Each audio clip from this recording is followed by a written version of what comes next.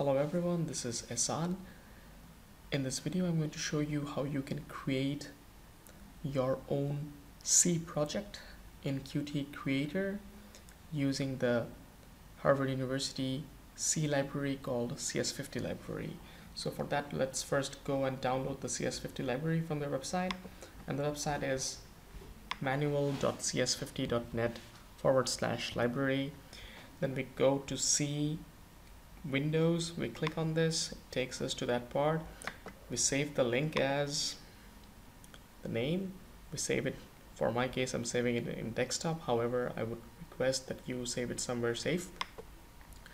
And then now that it is downloaded, I go to my desktop and I extract it. So it is extracted, and let me check. Yes, the two files from the cs50 library is here. One is the header file and the other is the implementation file. So now this is set. Now let's go and fire up Qt. It might take a while depending on the speed of your computer. In my case it just opened up, which is nice. So we go to file, we go to project, and then what we do is we go to non-Qt project, select plain C project, and then we say choose. Then say, for example, we want to save it in my desktop, and for that what I do is I go to browse, I go to desktop, I create a folder, for example workspace. This is where I'm going to save all my C projects. So workspace, double click, we are here, we select the folder, and then we give a name for the project that we want to work on.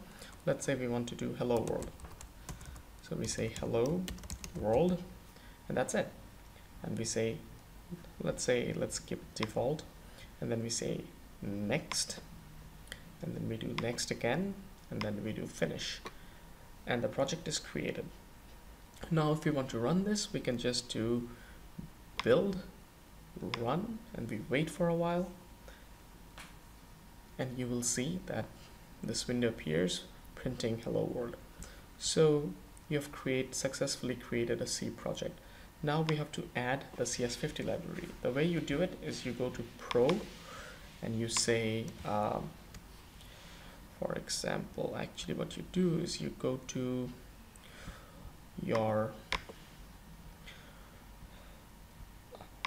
download folder where you have downloaded this, you copy these two files, you go to workspace, you go to the hello world folder, and you paste it here, Control V. And what you do, then you go to Qt and you right click on this project, you say add existing files, and then you add these two files by control clicking on the two files, and you say open, and you will see that this has been updated. So you can see the source file, there is a cs50 file, then there is a header file cs50, which is also known as the interface file. Now there is one last thing that you have to do, is you will have to add some commands over here, which I'll show you right now. So what you do is basically you say qmake, and you give some of these flags. Basically you add all these flags,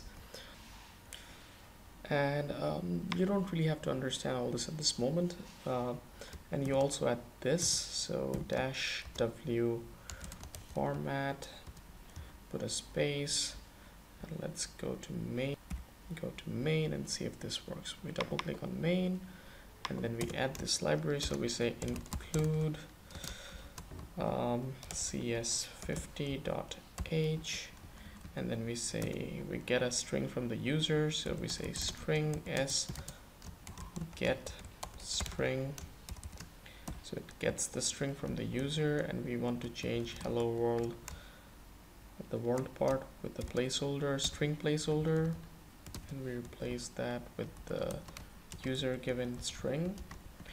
And let's run this, Control R, and we say Ehsan, and it says hello Ehsan.